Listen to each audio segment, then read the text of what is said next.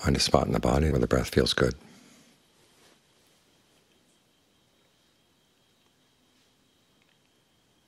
Keep track of it. This is what anupassana means. Literally, it's watching and following.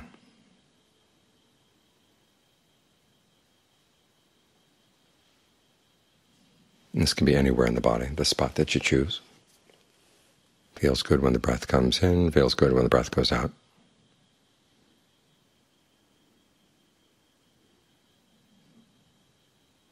The mind needs this kind of pleasure.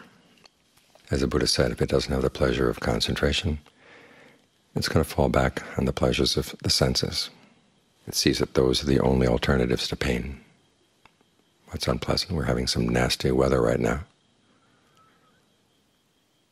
So a lot of what we can think of is, where's a nice cool spot? Where's a nice restful place? Find some sort of pleasure in terms of sight, sound, smells, taste, tactile sensations.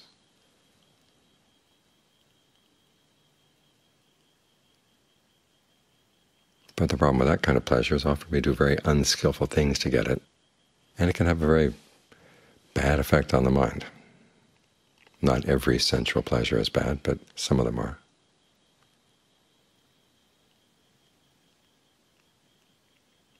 And so we end up throwing away our real treasure, which is the treasure of our actions, for the sake of pleasures that just come and go, go, go, go, go.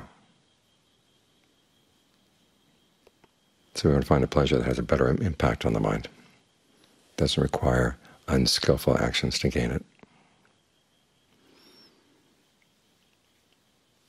This is why the Buddha realized that the pleasure of concentration is blameless.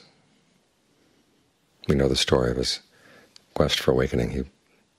After having lived in the palace and indulged in all kinds of sensual pleasures, he did what a lot of people who've been very indulgent tend to do, which is to go swinging in the opposite direction, denying himself, starving himself, out of fear of pleasure in general.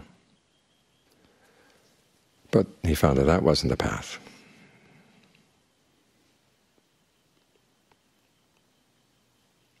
And the first factor of the path that he thought of was right concentration. He realized that this was a pleasure he'd had once when he was a child. His mind had spontaneously entered into right concentration. So he asked himself, why am I afraid of that pleasure? After all, it is nothing blameworthy about it. It's not harmful in any way. And that realization was what got him started on the path.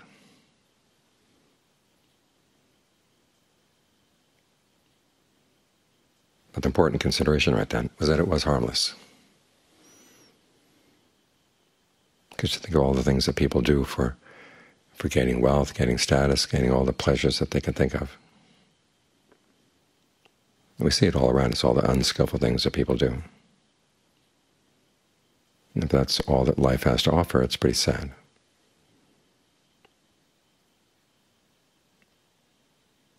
But we do have our actions. And we can use our actions to develop a different kind of pleasure and learn how to stick with it. This is why mindfulness is a necessary part of concentration. You have to remember to stay here. Remember where you started, remember where you've made up your mind to go.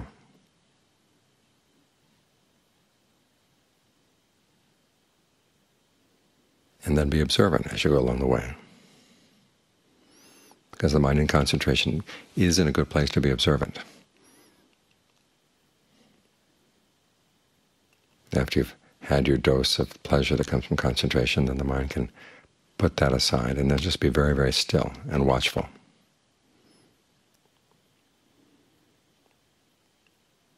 To see where it might start sending out tentacles.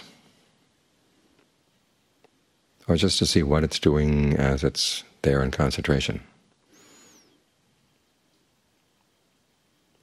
This is why the Buddha said when he made his comments about the kind of people he would be happy to teach, he said basically, let someone come who is observant and truthful and no deceiver.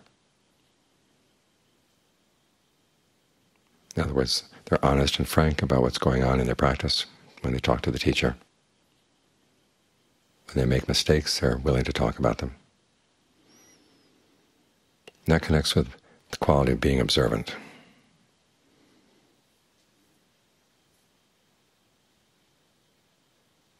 This is one of the reasons why the forest ajahns are constantly trying to train their students to be more and more observant about what they're doing, what needs to be done. I went to stay with Ajahn Fuang. He said, don't expect me to explain everything. In other words, to learn the Dharma, you have to want to learn the Dharma. And you have to learn to notice things on your own. Simple things in the monastery, like how things were kept clean, how things were put into order, what needed to be done at what time. There were no signs posted. But I began to realize there was a very clear idea of what was right and what was wrong, what was appropriate and what was not. And I had to figure it out. It was almost like Ajahn Fuang was playing a game with me, but it was a game with a serious purpose. As a meditator, you have to be observant of what you're doing. And there's nobody in your mind to say, okay, now look at this, now look at that. And we have the Dharma talks here, but they can only give you a few pointers. When you have to be able to be on top of the fact that, say, greed is arising, or sensual desire, ill will, restlessness. You have to see these things as they're beginning. And the same for the factors of getting the mind into concentration. Concentration is a balancing act. As the Buddha says in one of the suttas, sometimes you have to simply watch with equanimity, sometimes you have to put some energy into your focus, and sometimes you have to put more energy into dealing with unskillful thoughts as they come through. You can't just sit there and be equanimous all the time, or stay focused all the time, or be putting a lot of energy in. If you just stay focused, he says, the meditation doesn't go anywhere. If you're watchful, you don't even get into. If you just watch, you don't even get into concentration. If you're just putting out energy, you get restless. You have to learn how to balance things. And what's the point of just right? That's something you have to observe for yourself. The Buddha gives the analogy of a cook. The cook has to watch the person he's fixing food for. Today my master, he says, today my master reaches for the salty curry, or he praises the sour curry, or takes extra helpings of the sweet. And sometimes the master will say something about the food, but often will not say anything. But you have to observe, what is he like? And you provide more of that.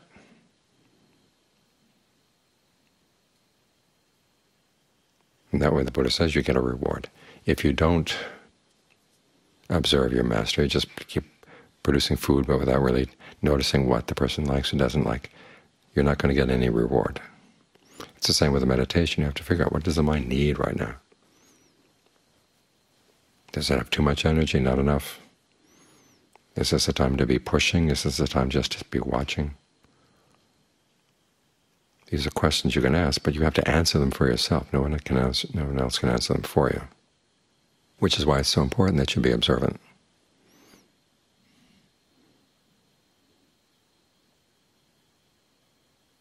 So try to be observant all around you as you practice here. And that quality will then come into the mind. Because this pleasure of concentration is something that requires nurturing. It requires skill. It's not like the pleasure of seeing a movie or drinking a milkshake. Those pleasures don't require much skill at all. But this is something you have to create, and this is something you have to bring into balance, and this is something you have to tend to. This is a pleasure that requires work, but it's, as I said, it's a good pleasure because it helps you see the mind a lot more clearly. And the work you're doing doesn't involve anything unskillful at all.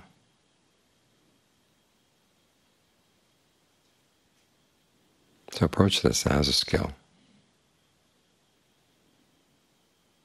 with all the mindfulness and alertness that you can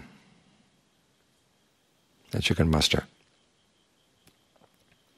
because otherwise it's not going to happen.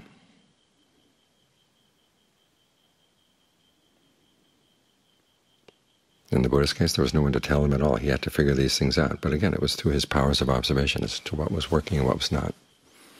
We have the advantage that he's put down all kinds of observations about what the mind can do and how the mind can be brought into line. But even so, we have to use our own powers of observation to figure out what's the right time and what's the right place for the different instructions. It's helpful to have good examples around, but again, to get the most out of the good examples, you have to be observant.